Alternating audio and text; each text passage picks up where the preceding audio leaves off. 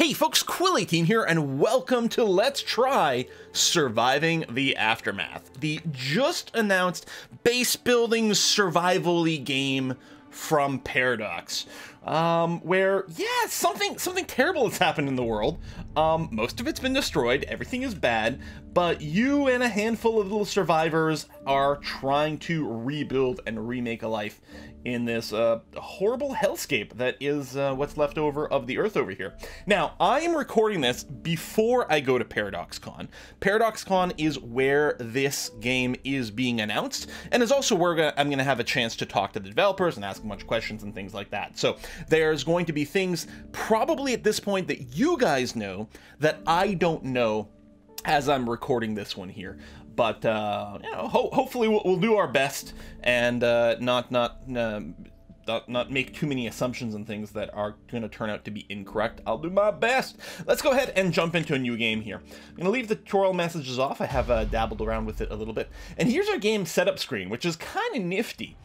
So if you've played Surviving Mars, which, despite the similarity in the title, there's not that much in common between Surviving Mars and this, but the idea of sort of tuning your setup and having the difficulty meter over here is definitely going to feel a little bit familiar, which is really cool.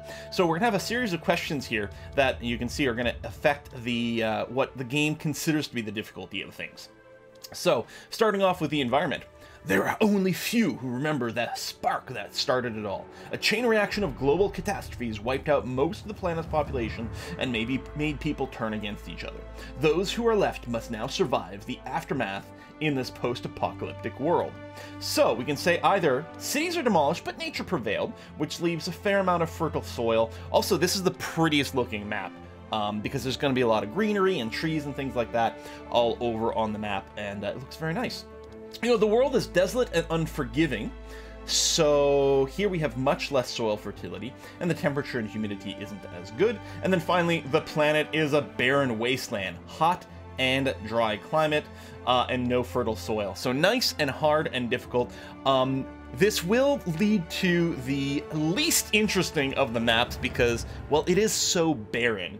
I feel like I want to go with things being pretty hard, but I think what I might do, I'll go sort of middle of the road here. The world is desolate and unforgiving.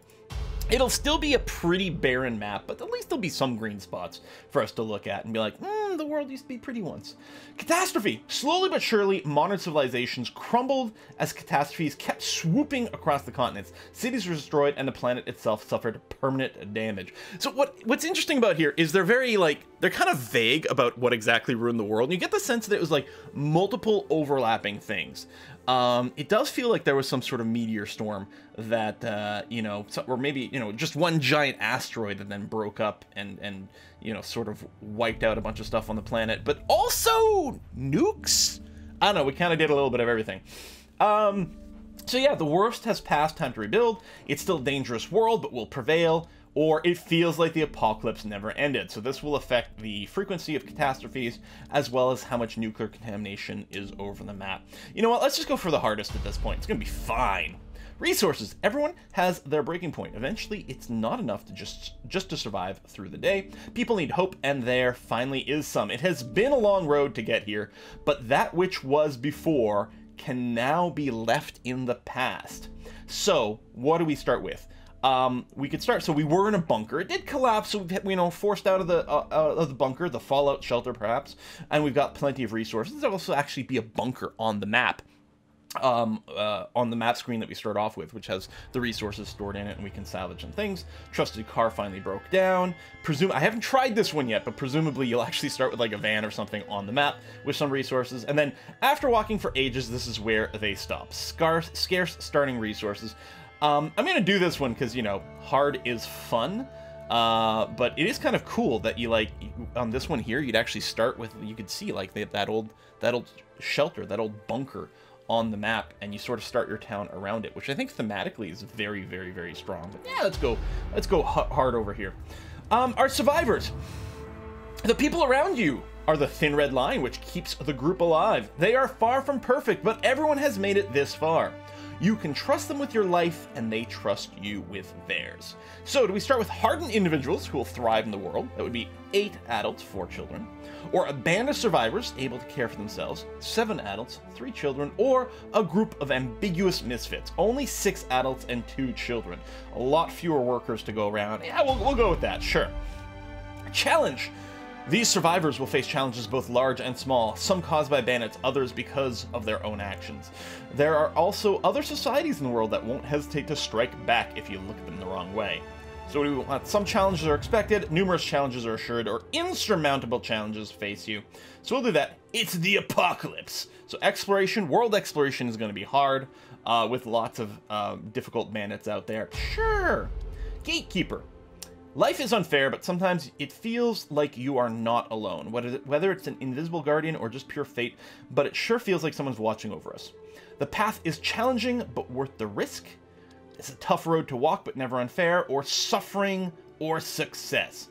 So this, I believe, is going to affect a lot of the events that are going to happen at our gate. We have a gate guarding our settlement, and I think this is going to help to tweak the difficulty and frequency of some of the events that happen there. Sure, let's do it. And we got ourselves the ability to pick a flag. I don't know. We'll take the fiery anvil. No, you know what? The red flag like that is going to be good. So 94% difficulty. If on environment, if we'd pick the toughest environment, we'd be at 100%, but that's going to be okay. Colony name is going to be Petra. Oops. Try to spell it a little bit cleaner there. And our colony motto is going to be what could possibly, I don't know how many characters I've got here, go wrong. There we go. Perfect. And then we get a nice summary over here. Boom. So yeah, we have a decent environment, but everything else is about as bad as it can go. Survivors, weirdos, criminals, oddballs. Excellent. I love it. That's my target audience. Post-apocalypse world is harsh and people die. Don't let it demoralize you. Yeah, it's fine. People die all the time. I like how the gate's just made out of, like, literally anything you can find. Whatever you got, go for it. Okay, and here we are in the game. I'll give it a quick little pause here so we can just take a look at the screen. So we've got some green patches here and some trees.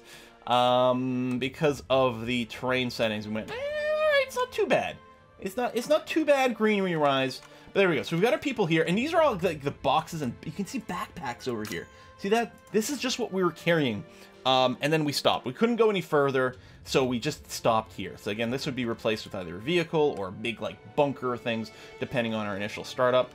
We set up an initial food storage spot over here and a stockpile. We've got a number of people on base. Here's Oliver here, who's currently idling. He's got no workplace, and he's also homeless. Very not good. Good health currently. Not very happy, but, you know, this could be worse. And he does have access to tools and clothing currently. And we have some to spare over here. If you run out of tools, then you won't work as fast. So you're going to want to go ahead and do some more of those. And yep, clothing, protection against the elements, keeps you good and healthy. So up at top, we've got our average colony happiness. Here we've got our colonists. We know we've got 8 colonists, 6 of which are currently carriers. Carriers are basically people which are not assigned to an actual workplace, but are still going to do things because they're going to move resources around. They'll go collect stuff in the wilderness if we assign jobs for doing that sort of thing. So they're sort of your jack of all trades. You definitely need some carriers to be active in your base all the time, because if this hits 0, things won't move around and everything will come to a crawl. So you know, you don't want everyone sort of quote unquote employed, I guess, in the conventional sense.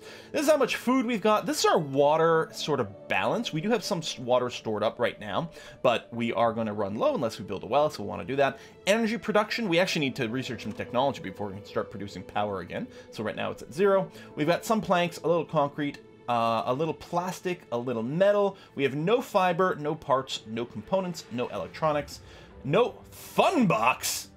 And yeah, some tools, some clothes, no medicine, and then science points over here for our research. This little bug icon is just because this is a very early pre-release build.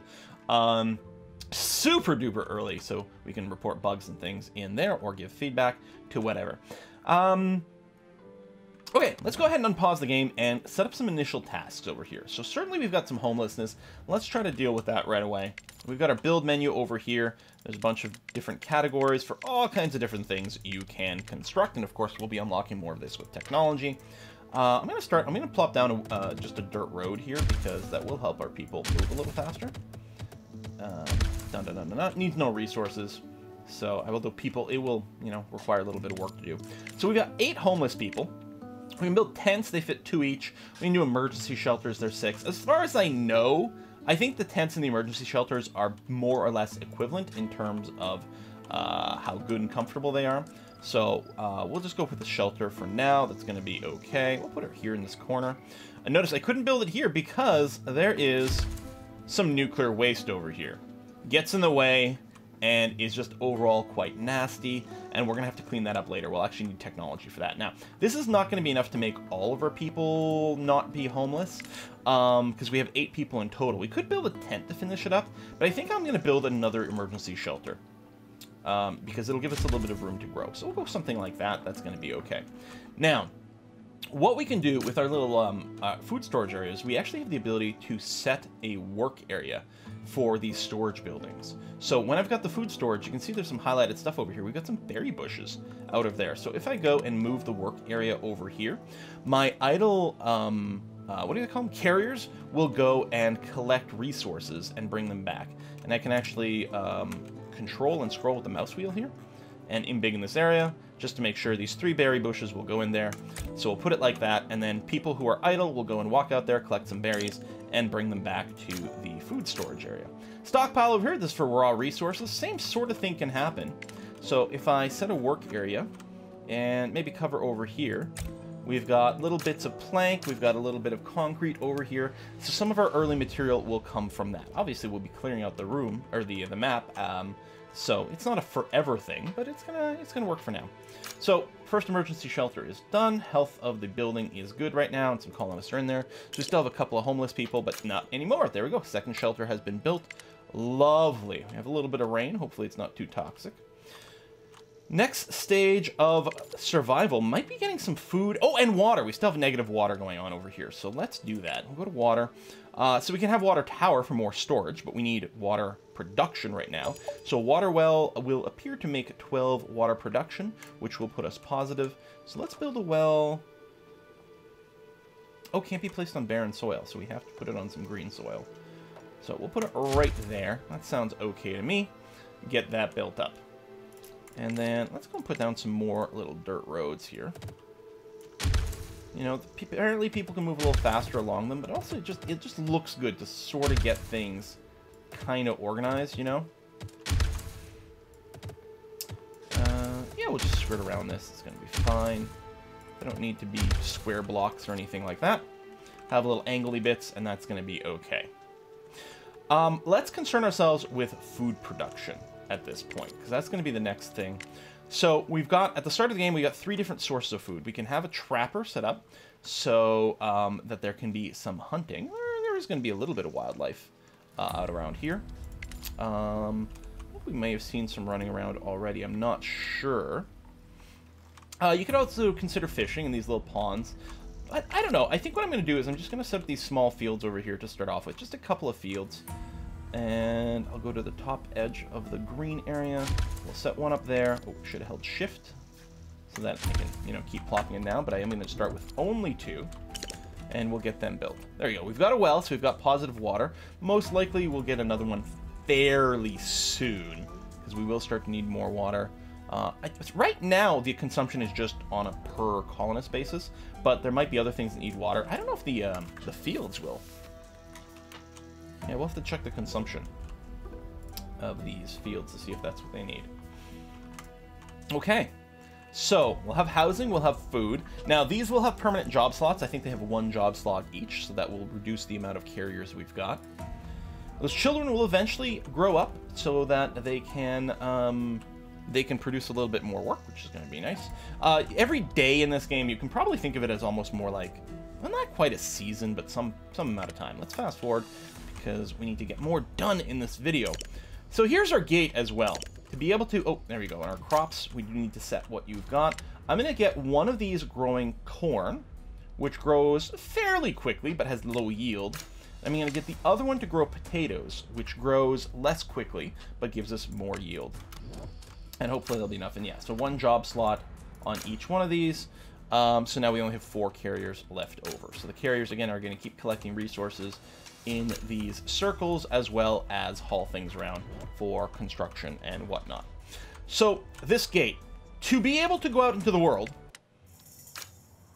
and wander the area outside of just our settlement, we have to get a functional gate set up. This is also going to allow us interact with, you know, various people that might come over. So we'll set this up. It's going to use a fair amount of materials to do it, but it's going to be okay. Well, insufficient materials right now.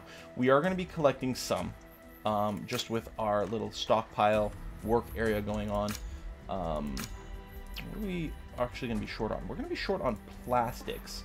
Okay, well, let's go and set up, what is it that I'm looking for?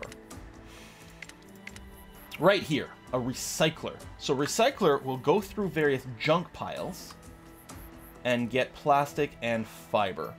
Let's do that. And actually, while we're at it, we'll set up a scrapper as well, which works about the same. We'll set them both up in town. Let me go and... You know what? I'm going to cancel the construction here for now. I could have just put low priority, but I want to make sure if there had been any resources occupied, I want to clear it up, because I want people to work on these things ASAP. We'll really be short on workers, because we're going to have 1 each here to get it working. It could actually support 2 each. Enough material for the scrapper. It keeps coming and going. I think we are collecting the material, but just kind of slowly. And it's mostly concrete. I don't know if we've got concrete in this radius. A little bit over there. There's a bunch more concrete there. I suppose I could move it. Maybe I will move the area a little bit. There we go. I could make it really tiny and just focus on the concrete area, just to get that prioritized. But you see, we're out of planks anyway. We need planks and concrete, so we're just gonna have to wait until more resources are collected, and that's okay. But yeah, I'm okay. I'm happy that we waited on the gate. Let's get this going first. Speed 3. Days progressing. No disaster yet, thank goodness. Shelters are okay. Yeah, there you go. Just hauling things back and forth. Click on you. There's a detailed info. I don't think I'd ever clicked on this. You have mutations? Extra padding. Yeah, I've got some of that too, buddy. Don't worry about it. Being homeless and alone didn't offer much protection against dangers, both old and new.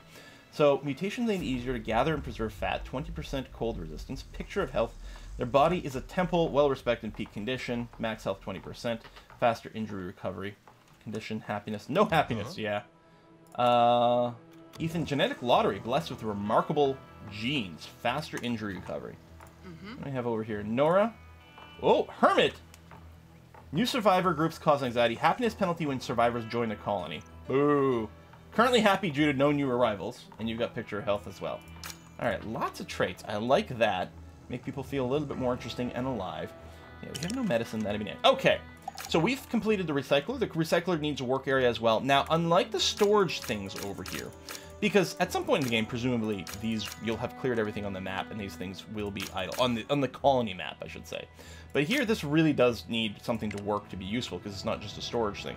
So, what we're going to do is give you a work area over here at the little plastic dump. And now, maybe what I could have done is built the recycler closer to the plastic thing to minimize a little bit of walking. But I don't think it's going to end up being that much. Okay, so now, plastics and fibers are going to get produced over here. And over here, we're going to have metal and I think that's parts?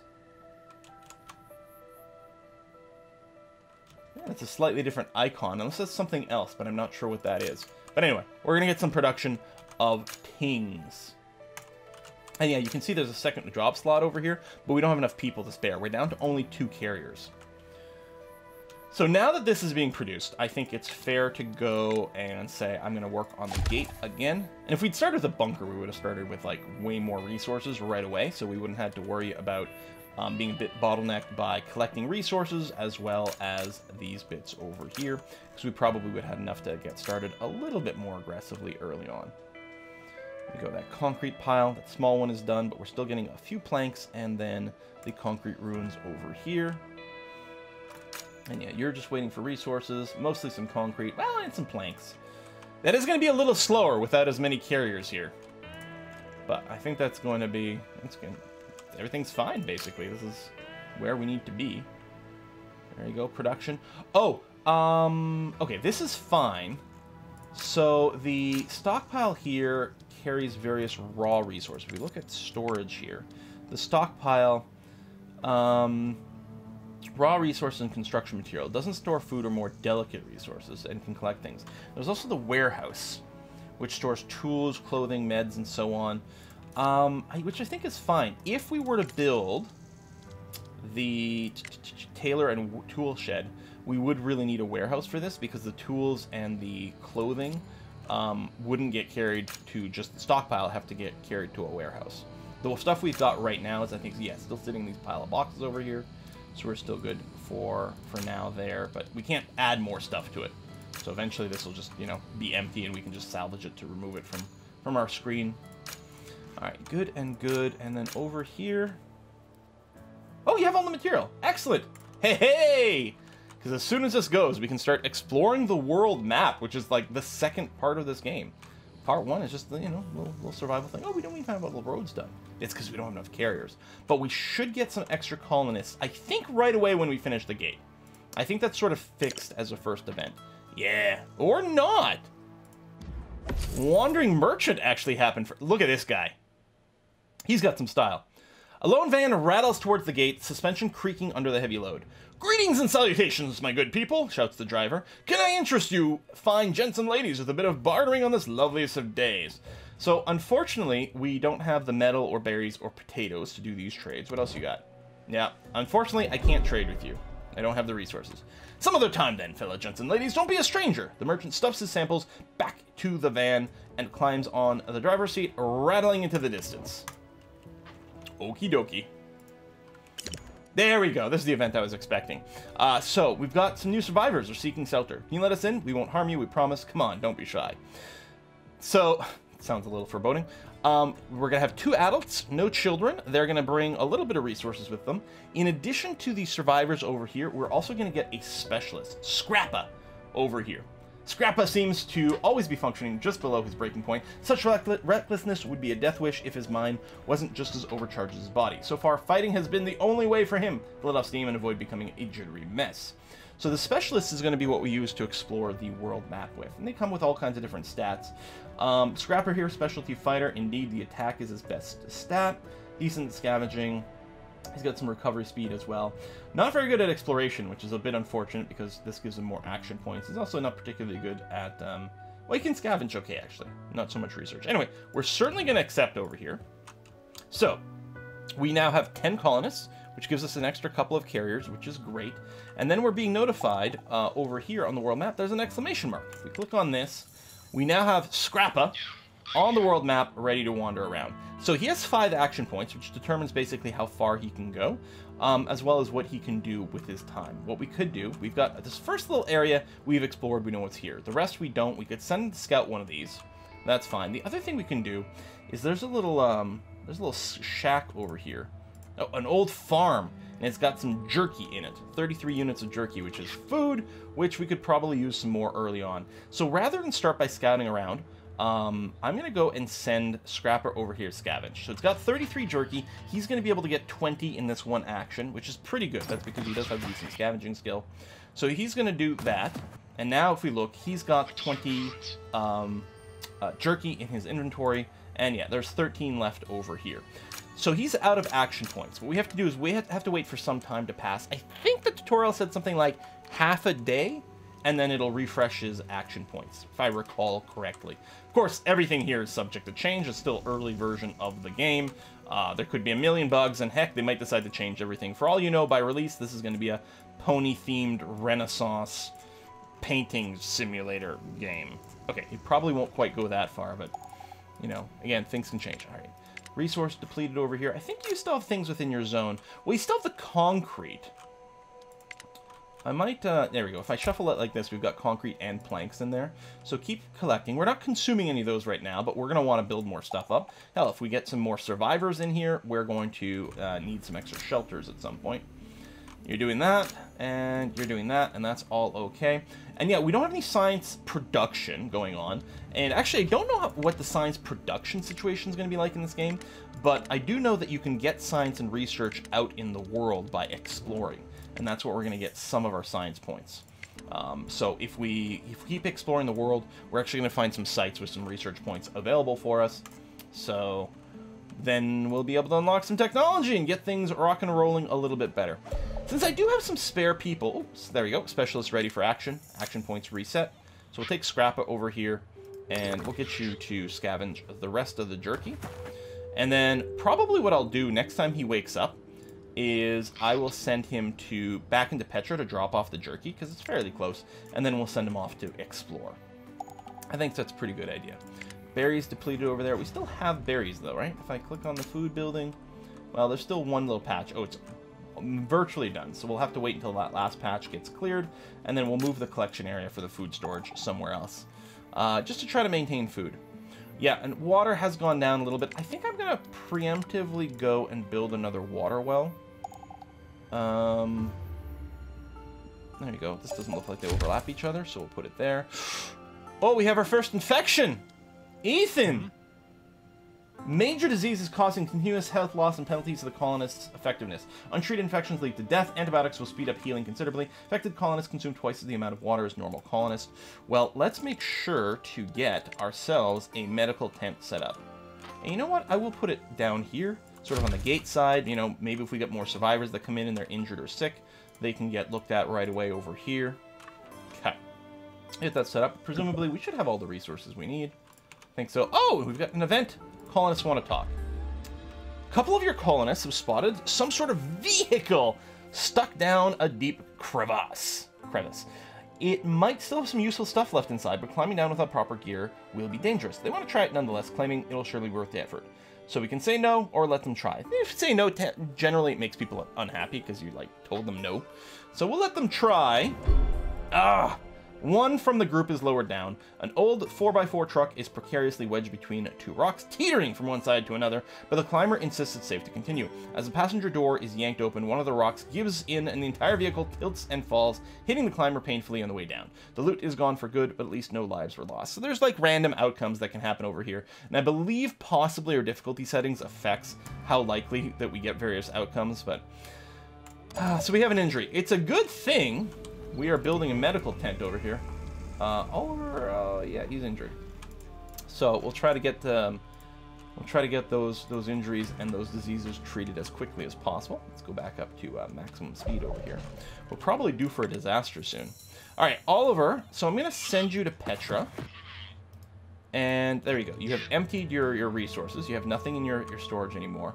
And yeah, let's go south and pop the map down here. See what we can see. Ooh. A manufacturer with some tools available. No hazards, no danger. Alright, that's good. So I'll have to wait for him to get some action points again, because scouting, as far as I know, consumes all action points just by doing it. So, you know, fair enough. Okay, the well is completed. I may have wanted to put the priority up on the medical tent above the well. But it's getting built now. It's going to be fine. And since we do have 200 people, what I might do is assign 2 people to medical task right away.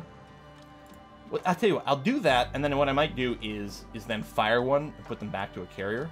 But yeah, let's have a couple people working the tent. There we go, 1 occupant.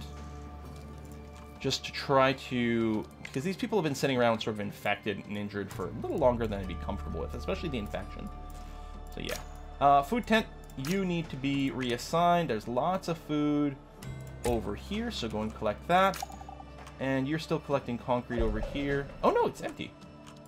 Let me actually pull you back over here. We'll collect the rest of these little planks that are just lying around. Specialist is ready again. Well, yeah, let's go and collect the tools right here. Why not? Oh, it looks like 1 salvage job is all we're going to need. Yeah, it's down to 0. Okay. I may not send Scrappa back to Petra right away, because we do actually have some tools in storage right now. I think our new survivor group, I think, had come with a few extra tools, which is good. So we'll probably have him continue to explore around for a bit longer and just come back home with a larger supply of stuff. Oh, are we getting corn? Yeah, we are harvesting corn. potatoes are still waiting. You could do an early harvest as well. That's okay. You can see the harvest now count is going down as it's consuming this stuff. We do actually have a good amount of food. I mean, it helps, of course, that we are still collecting food off the map. Oh, colonist wants to talk. 2 colonists approach you with sparkling eyes. An old landfill has been found, probably by stench. It's not too far from here, although the smell is absolutely awful. It might have kept scavengers away from there until now, and valuable stuff might still lie among the waste. An expedition might prove lucrative, but most definitely dangerous without any equipment. An extra layer of clothing and a set of tools will go a long way to keeping the colonists safe and efficient. So we'll have to send them with 2 tools and 2 clothing. If everything goes well, they'll come back with the tools and clothing, plus, you know, other stuff. But it could go badly. If we don't send them any stuff, it's more likely to go badly, but we haven't wasted... No, we'll give them the permission and the equipment.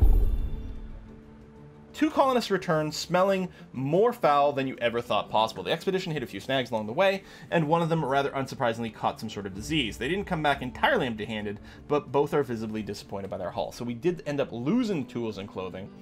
We got 12 plastic, and got a colonist infected. Well, darn. So we are out of extra clothing and down to 2 extra tools, and that is it. We kind of need a few more... Yeah, see, lower in clothing. I was just about to say, we kind of need a few more things. I'll start a tailor. Maybe we can live without the tool shop for a little bit longer. We don't have much in the way of carriers. Although, what I'm going to do is I will get rid of 1 person from the medical tent over here. Clear that up, and then 1 person can go and work in the tailor and just keep a clothes supply going on. All right, scrap up. I'm gonna send you over here. We'll do a bit of a wider circle around the camp and then come back. All right, we got some logs. We'll probably salvage that while we're here. It'd be nice if we got another visit of survivors with another specialist. Now, sometimes the survivors show up, you know, just some extra survivors, that's it. And they can show up without a specialist. But hopefully, fingers crossed, we can get another couple maybe would be really nice and speedy. I think in the test game I played earlier, I'd gotten up to 4, and it was like I was just ripping through the world map really quickly. And all the specialists have, well, a specialty. There we go. Tailor is done. So we're going to be taking fiber and making clothing out of it. But this clothing will not go anywhere right now. We need to make sure to build an appropriate storage. We need a warehouse for that. Otherwise, it won't go anywhere because they won't carry the clothing into the pile of boxes. Actually, the pile of boxes is empty, so we'll salvage it just to get out of the way so that we can use that space for something else. But yeah, we'll need a warehouse to store the clothing because otherwise it's just going to sit here. I think it'll even count as part of our resource count here, but then you'll start seeing people that don't have any clothing on them because it's just they don't have a warehouse to go to. Yeah, I'll come down here and start collecting the planks. Oh, we're going to get 40 in one shot. I'll have to do it a second time if I want to pick up the last 8. And I probably do because I'm here. I mean, in a sense, salvaging only 8's not very action efficient, but on the other hand, making another trip out here later for 8 more planks would be kind of silly. So I think we'll just go ahead and do the second pickup. Stockpile. Speaking of planks, I was going to say we're pretty low, but we are collecting some planks over here still, so that's okay. And then the food storage is doing that, and then yeah, the warehouse will finish. There's our first negative event. The horizon starts turning from blue to toxic green, and the air seems to burn your lungs. These are the first signs of impending danger. Intense radiation is a constant threat, with both colonists and crops withering and dying during a nuclear fallout. New seeds cannot be planted before it's over. Severe cases of radiation sickness and thirst take their toll on everyone. So while the nuclear fallout is coming, it's flooding, so we should harvest our crops before they wither, because they will. Stockpile iodine pills to treat radiation sickness quickly. We have no ability to make iodine pills currently. Build more medic tents or assign more workers to existing ones to help those who are in need. So probably what will happen, so we've got a warning 2 days before the catastrophe strikes. What will probably happen once the catastrophe hits, we'll just make sure we've got a second medic assigned to the medical tent. And hopefully we can treat radiation sickness sort of quickly and reliably enough to prevent an issue from happening. Yeah, low on clothing. See here, we've got clothing in storage here, but no one is actually going to be able to access it. Pushing through a circle of people, you notice 2 colonists brawling on the ground. They both stand up upon your arrival and go into accusing each other. One had apparently spent the entire day harassing the other, who finally snapped and threw the first punch. Both are now bruised and bleeding. So we could give them both medicine, but I don't have any. Could let them fight. I think I'm going to punish the instigator, you know? You're going to bug people until they snap? Deal with it. You lay the blame on the one who instigated the fight, claiming they should know better not to pester someone in a time where we should all stick together. Part of the crowd disagrees with your decision and blames the aggressor instead. 2 colonists are injured while they were fighting. And we have a -1 happiness to the colony. Boo! Boo! Alright, the gate, yeah, here's the jerky that we collected before, which is nice. And it does count as part of our food supply. There you go. Mouse over this. See what we got. We are producing a good amount of food right now. Although, I think this is, like, food produced within the last X. So, you know, it's bursty food production. World map. Right. Yeah, go ahead and get the last of the logs. Actually, you know, I'm going to end this video shortly. Let me go over here, see if we can find a bandit camp to highlight that. Hey, there's one! Perfect! Hey, hey! So some of these camps are going to be guarded by various bandits. And bandits have an attack and a defense rating. You can see here it's a 12 and a 3. If we compare that to Scrapper, who's got an attack of 5 and a defense of 1, you'd be like, oh man, that is impossible. We can't possibly deal with that. Now, admittedly, the 12 and 3 is actually, that's pretty bad news. But if you mouse over here, you can see that hit point-wise, the bandits only have 7 HP. And Scrapper has 100. So Scrapper is going to take a fair amount of damage fighting these bandits here. And it will probably take multiple turns to ultimately clear this camp. But Scrapper should be able to do it without dying. And I mean, I can attack a few times, right? Like you attack, we deal damage to each other. We'll see where it is. Next time my action points come up, I can attack again. We each take damage. We can see where it is. And if it's just too much, I can be like, you know what? No, I won't do it. Maybe I can come back later with a specialist who's got maybe superior combat skills or something like that. And you can heal your specialist just by sending them back to town, which is something I'm going to do anyway to get my resources in play. So, there you go. There's a quick little look at surviving the aftermath. Again, I'm playing this before PDXCon. PDXCon is where it's being announced. This is still super very early pre-release access, mega beta stuff, with lots of things potentially changing. I don't think I've run into any bugs or crashes or anything that I've noticed. But, you know, there's probably all kinds of other tweaks that people are still planning on making to this game. Probably there'll be some info down in the doobly-doo about where you can get the game and more information and stuff like that. Again, I'm having to record this before I travel, so at the time I'm recording this, I don't have all the info that I will by the time the video goes live.